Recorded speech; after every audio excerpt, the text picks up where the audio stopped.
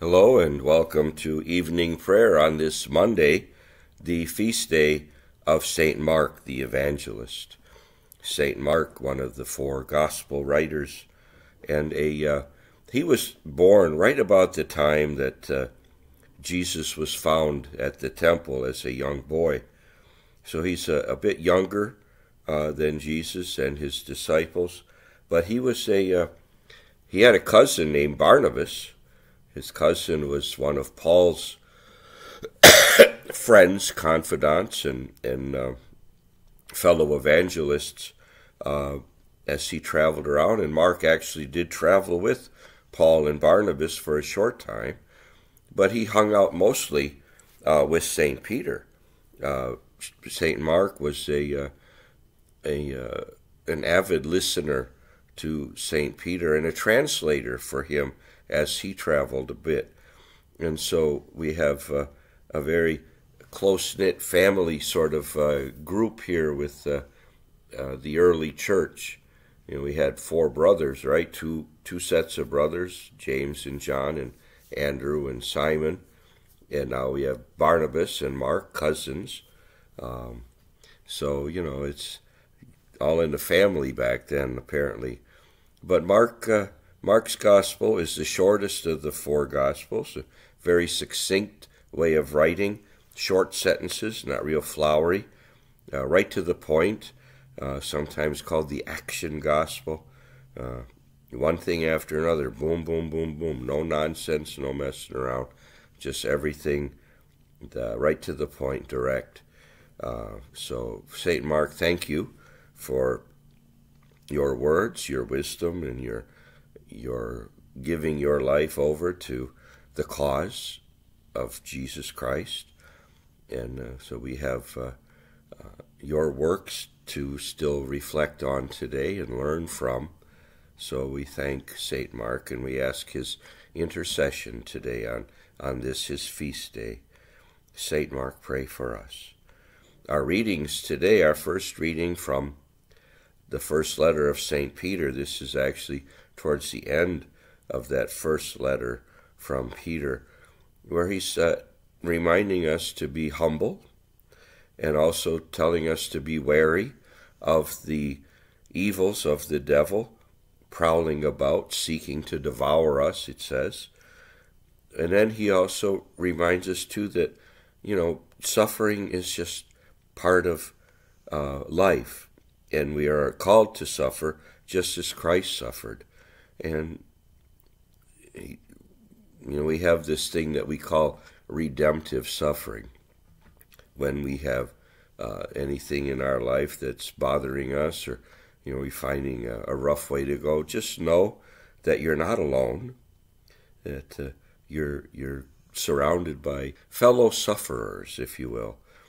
And when we offer our sufferings up, maybe for the good of someone who might be suffering even more than us, there's reward to that. There's blessings in that. There are graces to be had by not complaining, but bearing our sufferings joyfully and joining them with our Lord's sufferings.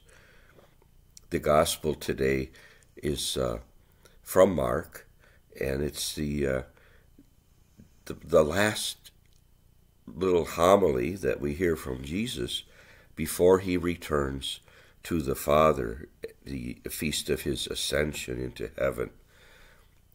And when he was leaving to go to heaven, he didn't just say, "Bye, see you guys, been nice, have a great time, see you later."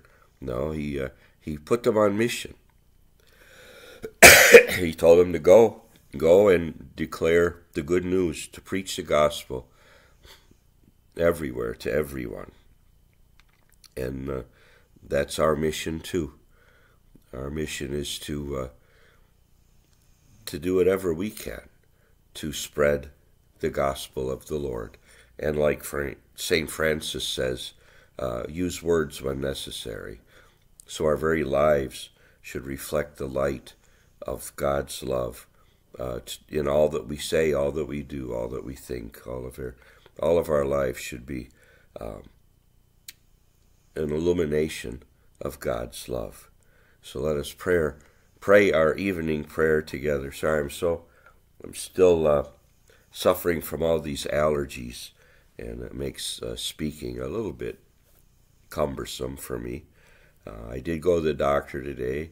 I'm going to the pharmacy as soon as we're done here to pick up some fresh new medications in hopes that this is going to knock these allergies down and get me back on a healing path. So I ask for your prayers too, as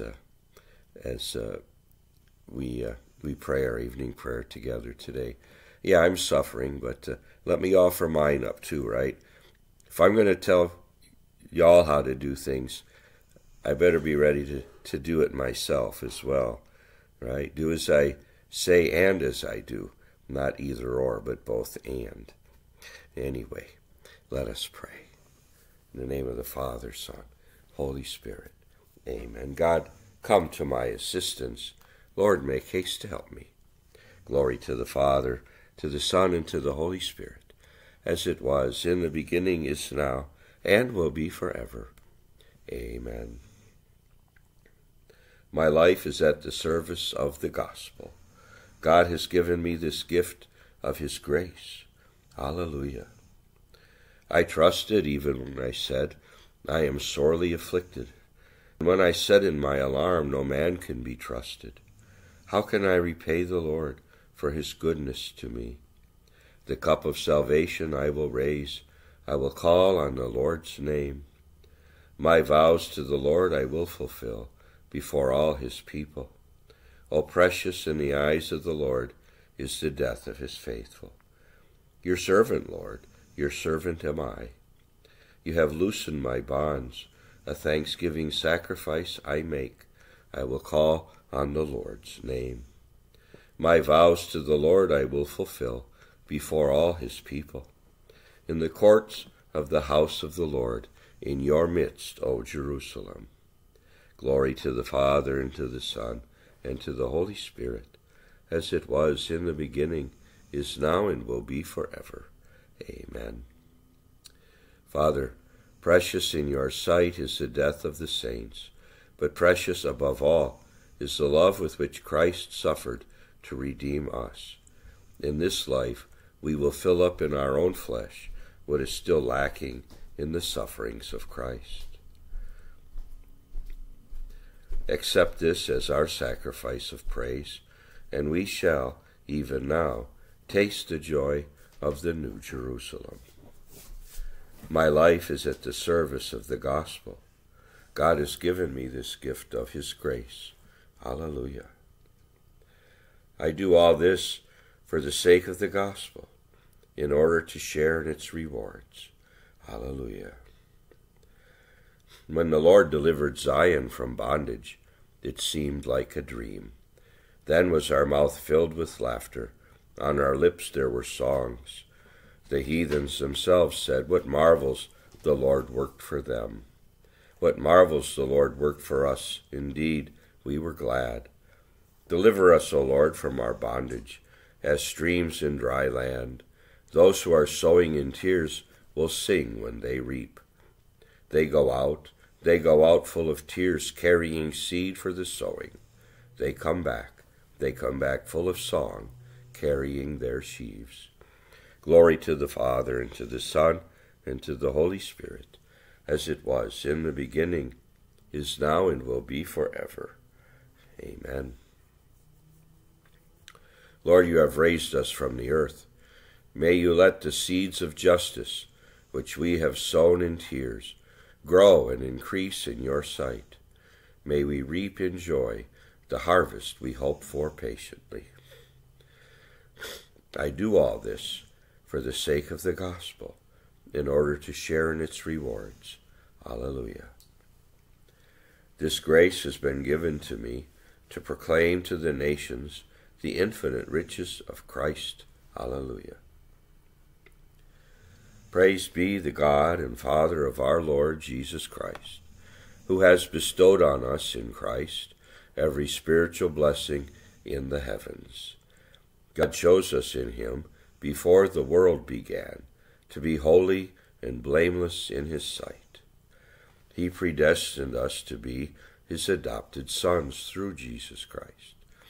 Such was his will and pleasure, that that all might praise the glorious favor he has bestowed on us in his beloved. In him and through his blood we have been redeemed, and our sins forgiven. So immeasurably generous is God's favor to us.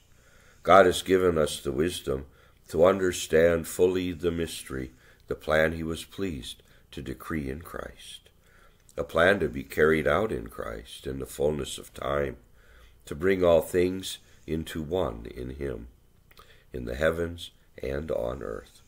Glory to the Father, and to the Son, and to the Holy Spirit, as it was in the beginning, is now, and will be forever. Amen. This grace has been given to me to proclaim to the nations the infinite riches of Christ. Alleluia. A reading from St. Paul's letter to the Colossians. We always give thanks to God, the Father of our Lord Jesus Christ, in our prayers for you, because we have heard of your faith in Christ Jesus and the love you bear toward all the saints, moved as you are by the hope held in store for you in heaven. You heard of this hope through the message of truth, the gospel, which has come to you, has borne fruit, and has continued to grow in your midst, as it has everywhere in the world. Tell all the nations how glorious God is. Alleluia, alleluia. Tell all the nations how glorious God is. Alleluia, alleluia. Make known his wonders to every people. Alleluia, alleluia. Glory to the Father, and to the Son, and to the Holy Spirit. Tell all the nations how glorious God is. Alleluia, alleluia. The word of the Lord shall endure forever. This is the message which has been proclaimed. Alleluia. My soul proclaims the greatness of the Lord. My spirit rejoices in God my Savior, for he has looked with favor on his lowly servant. From this day all generations will call me blessed. The Almighty has done great things for me, and holy is his name. He has mercy on those who fear him in every generation. He has shown the strength of his arm.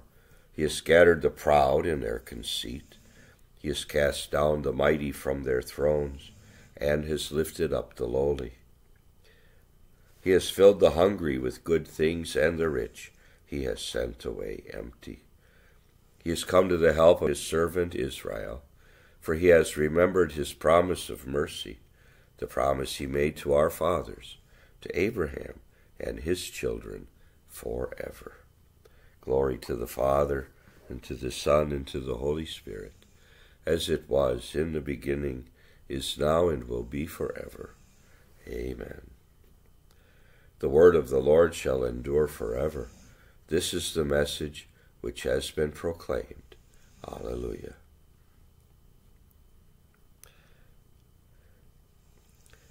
Our God is the Father of light. Through the good news of his Son, he has called us to believe in the truth. Let us pray now for his holy people as we say, Lord, remember your church. Father, you raised your Son, our good shepherd, from the dead. Make us his witnesses to the ends of the earth. Lord, remember your church. You sent your Son into the world to bring good news to the poor. Give us courage to bring that good news to all peoples. Lord, remember your church. You sent your Son to sow the word of life. Help us to sow his word and to reap its harvest with joy. Lord, remember your church. You sent your Son to make the world one through his blood. May all of us work together for this unity. Lord, remember your church. You set your Son at your right hand in the heavens. Open the gates of your kingdom to those who have died. Lord, remember your church. Gathering our prayer and praises into one, let us offer the prayer that Christ himself taught us. Our Father who art in heaven, hallowed be thy name. Thy kingdom come, thy will be done, on earth as it is in heaven. Give us this day our daily bread, and forgive us our trespasses, as we forgive those who trespass against us. Lead us not into temptation, but deliver us from evil. Amen. Father, you gave St. Mark the privilege of proclaiming your gospel. May we profit by his wisdom and follow Christ more faithfully. Grant this through our Lord Jesus Christ, your Son, who lives and reigns with you in the Holy Spirit, God forever and ever. Amen.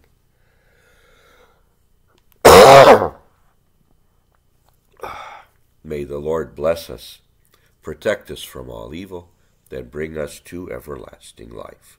Amen. And may Almighty God bless you all, Father, Son, Holy Spirit. Amen. And now I'm off to the drugstore.